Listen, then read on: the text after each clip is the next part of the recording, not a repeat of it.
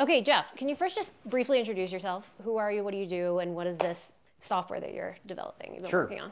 Yeah, my name is Jeff Tarrant, and I'm a psychologist, neuroscientist, and a lot of the work that I've been doing is related to EEG monitoring of brain waves, and especially folks who demonstrate some sort of interesting abilities, so medium psychics, and in this case, telepathy.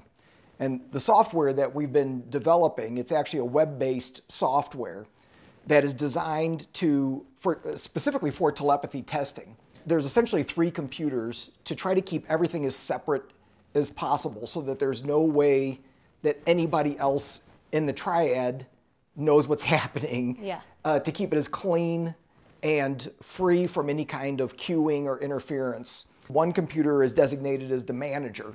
Then the other 2 computers, one will be the sender and one will be the receiver. And because it's web-based, we could keep these as separate as possible. They could be in different rooms, they could be in different states, and we could do this testing. And so that's one of the reasons we developed it this way, is so that we could actually do remote testing, so that we don't always have to be in person to be able to get good data. Once it's set up and everybody has their designated roles, everybody hits the start button.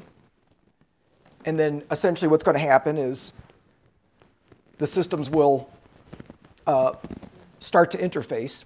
So now that everybody's hit the start button, as the manager, you can see my screen is very different. It says select protocol. So at this point, I get to identify what type of test we're going to do. And right now, we have 1-syllable words, 2-syllable words, 3-syllable words, 1-digit number, 2-digit, 3-digit, 4-digit numbers, and then Zener cards are the options that we have at the moment. So as the manager, I choose whatever test makes sense for the time.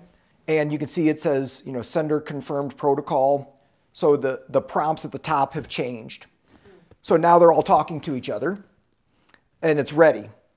But what's interesting about the way we set this up is that even as the manager, I don't even know what the word is.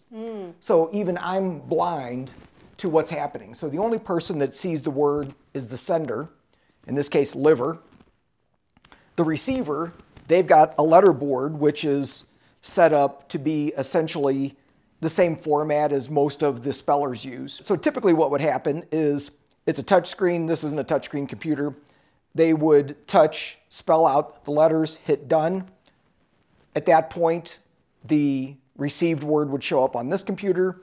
And then as the manager, I would see both. I would see the sent and received. Then I would have an option to send another word or switch to another test or whatever.